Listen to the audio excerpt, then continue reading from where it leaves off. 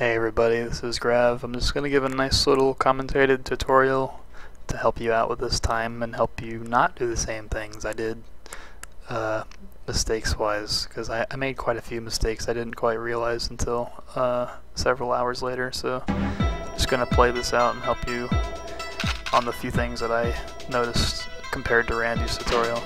So of course the start is the same. First thing coming up is the first grenade. Now this, you see here, this little shadow here, that's where you want to prime. You want to prime like a little bit earlier, like maybe right here. But the goal of this is to kill the guard coming up as soon as you can. If you prime like right here, what will happen is he will explode or he'll die, but he might still shoot you first with a charging animation or something. So you want to prime it as early as you can, so that he explodes. Even if he charging animations you, he will not hit you. And that's the kind of the goal of this. This guy is kind of he's not required to kill, but he's going to mess you up quite a bit. So it's worth it for sure. And you have an extra grenade to kill, so you might as well use it. See, prime right here. Aim really close to this corner, so you have like good strafing. And for the throw timing, you don't want to do it too early. Like, if you throw it right here, it'll kind of hit the corner of this wall and it won't reach the guard, so it's kind of bad. It might still kill him if he runs into it, but it won't be very fast and he'll still shoot you a lot. So you want to wait like, you see the corner, like wait like a few steps, a couple tenths, and throw right now, and it should land right at his feet or right in front of this barrel. Both of those are good. If it's in the barrel, it'll like be consistent, but it doesn't matter really. If it goes like under his legs, it'll still kill him. But it's good to have like consistency with it, whatever you do. So anyway, you kill this guy and then you start your line right on this shadow snow difference here. It's the same as in Randy's. Then first difference coming up. So for this first drone, Randy does not prime the grenade. He walks all the way over here and just throws it. And while this does make the battery maybe slightly more consistent because you don't have the lag spike at the battery throw, it does not kill the guard. There's a guard behind here. He does not kill him 100% of the time, assuming your throw is good. What will happen if you don't prime, if you walk over here, throw that grenade, it'll land in the right spot and then he'll like sidestep it or charge you or whatever else, and he'll just not get killed. Like half the time he'll die, but half the time he won't.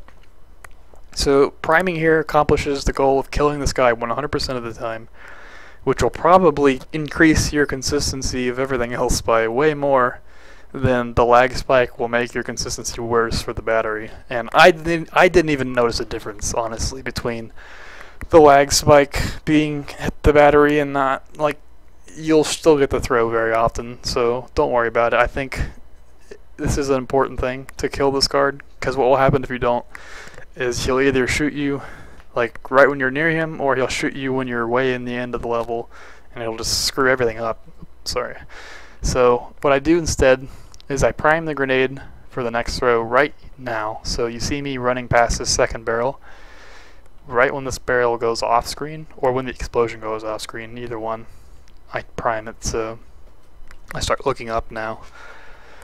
And of course, as Randy said in his, you want to use the side of this to throw. That's if you're using widescreen, of course. If you're not using widescreen, I'm sorry, you'll have to find a different visual cue. But this is when this hits the left side of your screen, this corner right here, that's when you throw.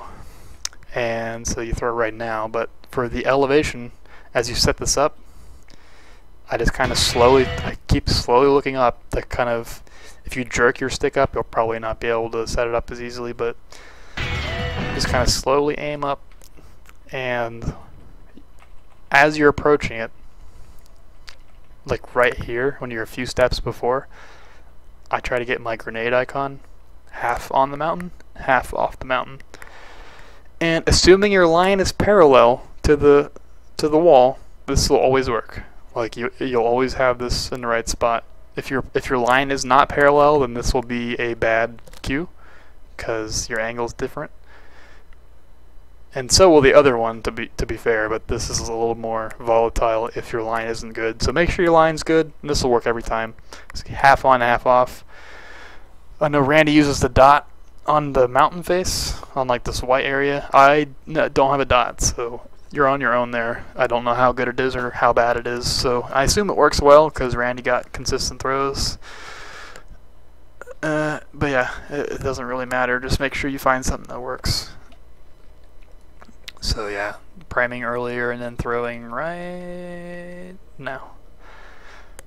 And so what that will do is it'll hit the grenade on the left side of this drone on the back, so it'll blow up the guard and the drone. That's like perfect. It pretty much, it's really hard to get the explosion anywhere else. Like you either explode it in the right spot or you won't explode at all. Like it'll get hidden up here or something. So if you hear it exploding, it's always in the right spot pretty much. This guard, he's gonna cuck you sometimes. I'm sorry, like there's nothing you can do about it. He'll shoot you right here and then mess up your whole setup for the next part. Just hope he doesn't do it. That's all I can say. You can still recover if he does hit you, but it's kind of hard. You have to be good at adjusting and improvising, so I won't mention anything else because it's kind of impossible to give a good tutorial on how to react to him. So just hope he doesn't hit you, and that's good. Now for the next part, Randy uses this. When you're running along this line here, use this as when to prime. Now, I did it like right here, like a frame later, and the reason I did that is because it got my grenade more in the middle of the battery. So if you think about the battery, your throws are going to be all around it with your throws. Like your throws are not going to be the same every time. But if your throws are consistently in front of the battery, whatever angle you have, then your throw has to be more precise. If your throw is way behind the battery, again, it has to be more precise. But if you throw it, if you think about like the circle of the radius of your throw at all directions, you want the battery to be on the maximum of the radius. It's kind of hard to say without a picture, but if you want it to be on the outside of the circle, if it's like beyond the circle or inside the circle, your throw has to be better, and you have to hope that the explosion is wide enough. So when you're looking at your failed runs, check out where that explosion is. If you see it in front of the battery, then you want to prime a little bit later so that it explodes later. If you see it behind the battery, prime earlier, it'll explode earlier. But it's again, and then you'll calibrate that by when you prime right here. So the way I did the throw, how fast I set it up, it turned out priming right here was perfect. But if you do the setup really fast, like you're super awesome at doing it frame perfectly, then maybe you'll prime like right here instead, or right here. Who knows? But just keep that in mind. This is not a 100% guaranteed priming cue. You want to make sure that you are doing what works for you. But this is a good starting point. Prime right here. You should get it.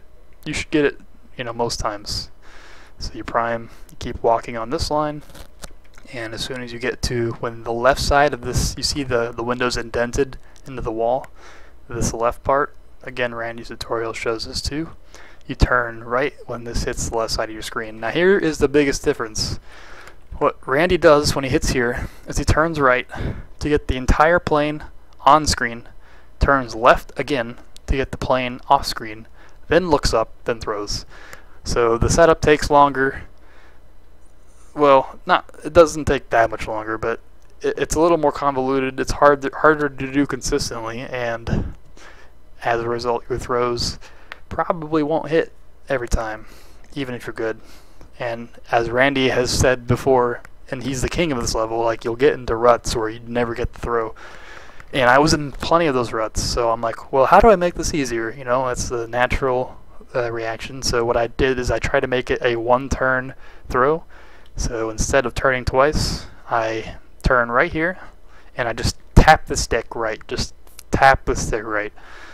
And what will happen, unless you tap it for like literally one frame, you want to tap it more than that obviously, but just a small tap, what will happen is your screen will turn right, and the plane will be right off screen. If you turn too far, you'll notice the plane nose still sticking out on your screen. That's how you know you turn too far.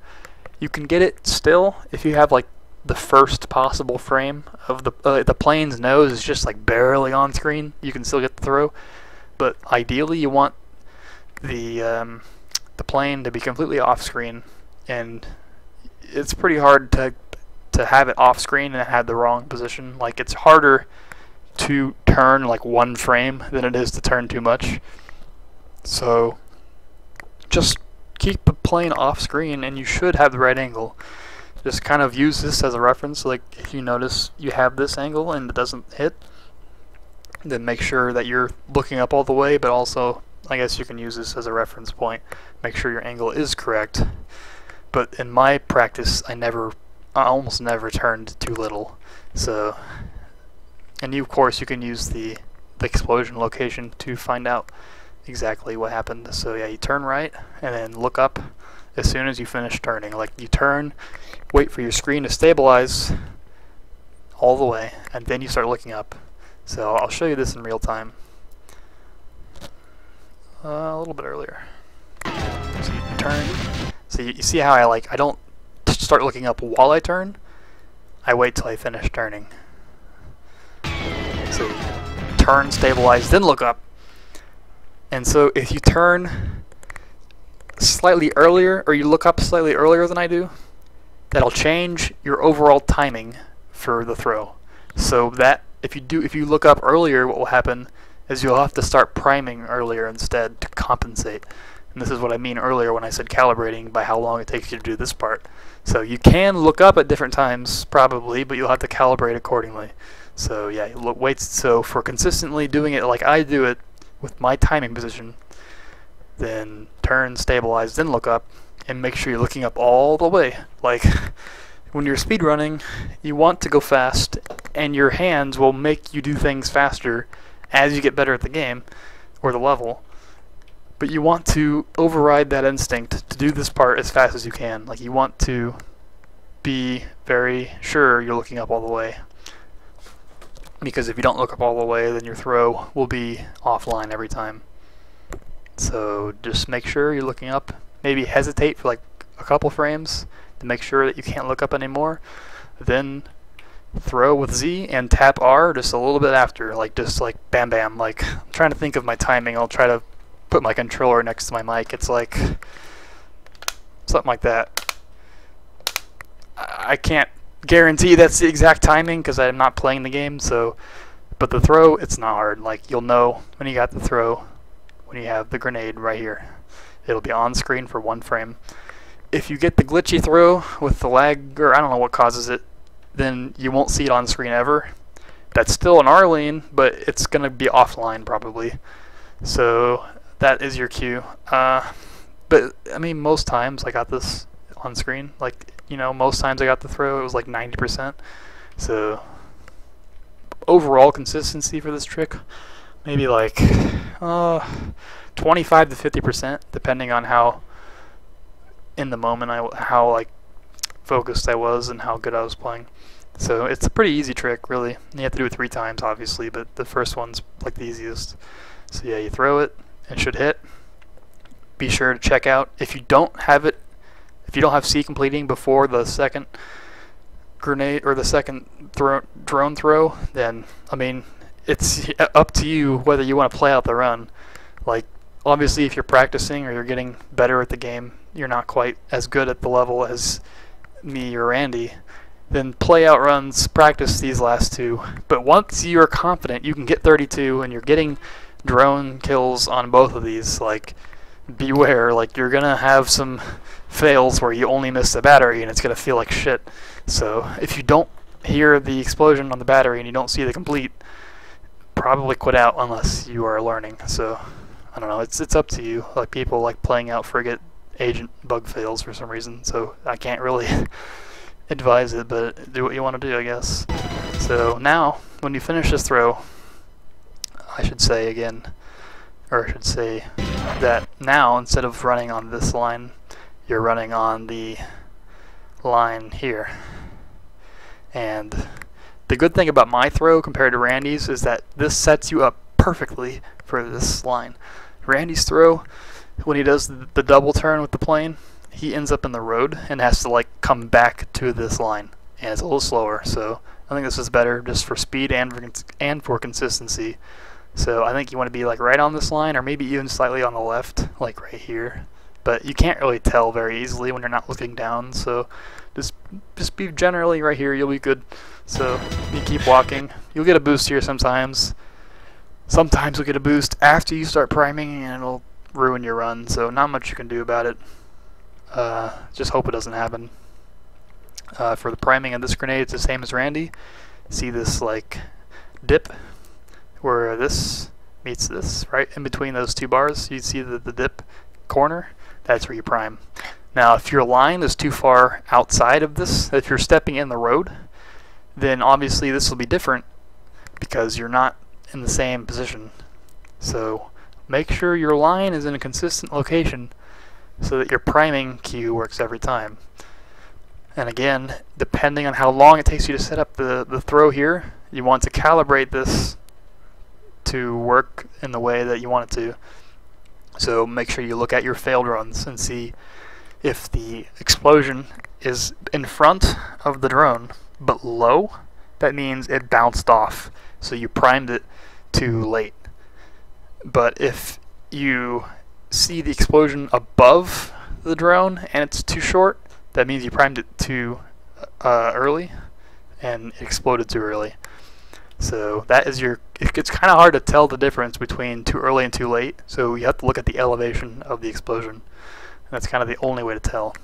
So that's my advice to you for calibrating this. So you prime there, you keep walking, you'll see C complete now or even earlier. Like right now is pretty close to late, like I think like right here is the latest you'll see it complete, right before you turn. So you'll always be able to quit out if you don't see C complete, like right here. If you don't see C complete as this mound hits your side of your screen, you can safely know that your run is over. So play at your own risk. So I guess you're priming now, and you start turning right when the mound here, this peak, hits the left side of your screen. You start turning. Now Randy has some visual cue on the ground, like this little like gray splotch or this gray splotch or something. I don't know. Use it if you want, but I don't think you need it. I don't think you need a single visual cue on the ground at all. Like what happens here, you hit this corner, you start turning until you're parallel, and even slightly left of parallel. Like you want to be either parallel or left of parallel so that your grenade hits either in front of the drone or on the side of the drone. And it's kind of hard to do it consistently, so just turn and hope it's right. You'll be able to tell by looking at your explosion if your angle was good. So I'll go backwards a bit here. So yeah, turn right here. And if you don't want to use a visual cue on the ground, the way to know how to throw it is just like turn until you're parallel, and as soon as you are like, I mean, I guess the only visual cue I could say is like right here, this little line. Like that's when you start looking up. So when you're finished turning, then look up. So similar to the battery throw, don't look up and turn. Turn left, then look up as soon as you finish turning. Like when you think you have the right angle, then start looking up. And as soon as you have the right look up, all the way up, then throw as soon as you can. So you don't have to worry about your position on the ground. This way of timing it should work. But again, if you want to use his position on the ground, look at his video. It works for him. I'm sure it'll work for you. But I found that it's not necessary for the setup. So yeah, I'll do it one more time here. You turn. As soon as you finish turning, then you look up. As soon as you finish looking up, then you throw. And that's it. Now, very important thing coming up. Your speedrunning instincts will tell you, okay, I finished throwing, let's make a beeline to the next position to save as much time as possible. Do not do that. You want to take a nice wide J-turn or whatever it is. Like, you look down and you make a nice wide turn. You want to be still on the right, like see the gap between the yellow lines here? If you end up like over here, you turn too wide. So don't turn that wide. You want to still be to the right of this perpendicular line between the left side of the yellow line and the snow here. So if you're on the right of that, you should be still good. To take a nice wide turn. Otherwise, this boost right here will not be in a position, or not be at a time that works. So if you get boosted in the road, like right here, you will never ever complete this drone. And it took me a long time to realize that, because when I first started this strat, I'm like, oh shit, I'm getting 31 fails, like I'm gonna get an untied. But then I realized that I was turning so fast that this guaranteed boost was happening so late, and you need the time between this boost and the next boost that you get. It's like not very long, but it just happens to be perfect for the amount of time you have to prime it. So you need this boost to be almost as far back as you can possibly get it. Now if you get it like right back here, it's probably like too early, but that you'd have to turn like insanely wide for that to happen. So aim for the boost timing to hit right when you're on this threshold, and then start priming while the hit is happening to make sure that you have the perfect early prime rather. So you start priming and you're walking perpendicular to 90 degree angle from this line that you were on. Keep within the yellow line, perpendicular line here. And for this part, I can't really tell you a good visual cue. Like, you just kind of have to know. Like, right when you're just before this yellow line, like here or even slightly closer, you start turning and throwing. But like, I don't know, you can find something on the mountain maybe, or some dot thing to make sure you're in the right position. I don't know. Like maybe when your dot is at a certain area here, you can know when to turn. But again, I have no dot. I can't tell you. So just when you're close to the yellow line, but not on the yellow line, you start turning. And just like all the other throws, you turn, then look up. So you finish turning until this mountainside here. You see this entire thing. It has a little thing that sticks out. You want this little corner here to be just off screen, like just as close to off screen as possible, or just as close to being on screen, I should say. So you, like right here is absolutely, I guess I turned a little bit farther. Okay, I know why I did this. Okay, this is important. So when you are, depending on how your line here is, like if you turn, if your line is not perfectly perpendicular, you'll have to adjust depending on that. So I think I did an adjustment, but as a general, in general, like you want this to be off screen just barely. Like right here, see the snow? That can work too. You can hit it from several different positions. Like depending on where, if you do it here or here, you might hit like right here. You might hit it like right here, or right in the middle. Like it doesn't really matter as long as you hit it close enough to explode it soon. But I mean, I can't give you much advice beyond this. Like both the throw, or when to turn, and when to stop turning, because the human error is going to make this pretty hard to do completely identical every time. So just as a general rule, turn when you're close to this, get the mountain off screen mostly, it should work. Like then look up and throw, and try to throw just before you get hit. That's when you know that you did it perfectly. If you get the hit happening like 10 frames after you throw it, like you throw and then you like wait a few tenths and then you get hit, you probably are not going to have the proper priming length to get it ever. Like it'll bounce off every time. So make sure your throw is like a frame before you get hit, or a couple frames at most, and you'll know that you're doing it well. And you can check out your position on failed runs too. I recommend doing that for every grenade you do. Checking out where your throws are is the most important thing to do in this level, to make sure you don't fuck up anything. You're not doing something wrong every time. Because if you're doing something wrong every time and you don't notice it, you're never going to get this complete. So be very, very aware of where your throws are ending up. So that's pretty much it. Like you throw just before you hit, and then you make your line to the plane. last word here, there could be a guard here. If he back boosts you, I'm sorry, you're getting 33 probably. Like, you can still get 32 with one back, like, if the rest of your run is good. But, I mean, chances are you probably made like a tenth of a mistake somewhere, so hope you don't get backed. If you do think you're going to get boosted sideways, like you feel this drone to the left is going to shoot you, which is what happened in this run actually. I knew I was going to get hit by the drone.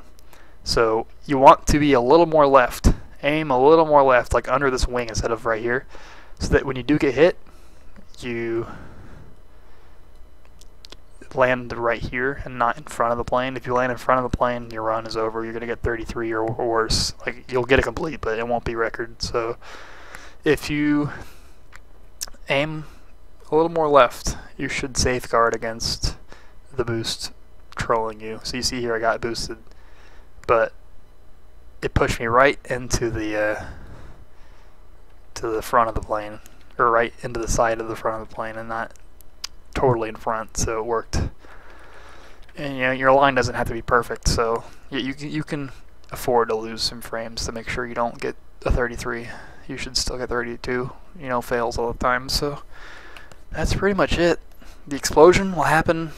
Okay, I guess I should say, like, if you threw the third drone throw perfectly, you'll get a complete, like, right now. Like, you'll get a complete right now. And that's like insane. Like, you need an instant explosion for that to happen. But more likely you're going to get like a medium explosion where your grenade is like right next to it, but it takes like a couple or it takes like an extra cycle of the explosion to blow it up. In that case, it'll blow up like right now or slightly after. So with me, you can hear it blowing up. You can see my screen shaking right now. So that's when it exploded. It was like a couple frames before it ended. So you can get a TNS or a failed run even if your explosion is as far away as possible from the drone and still completing, but it's not very likely. Like, don't try to sandbag your run on the hope that it's going to prevent you from losing a run to TNS or to fail. Like, just go as fast as you can to the plane, and your explosion will more likely than not be fast enough. So yeah, I mean, that's pretty much it. If you have any questions, let me or Randy know. We both know enough about this level. Him specifically knows way more about the level than most, so either of us should be able to help you nicely with this specific strategy. If you want to do 29 strat, Randy's probably a little more useful than I am, but yeah, that's it. Let me know what you think, if you have questions or whatever. So the time, probably 10 hours, 20 hours at most if you know what you're doing. Again, it could take way longer if you don't recognize your mistakes. So again, use those explosion locations. So yeah, that's it. Let me know if you have any questions again. So that's it. Later.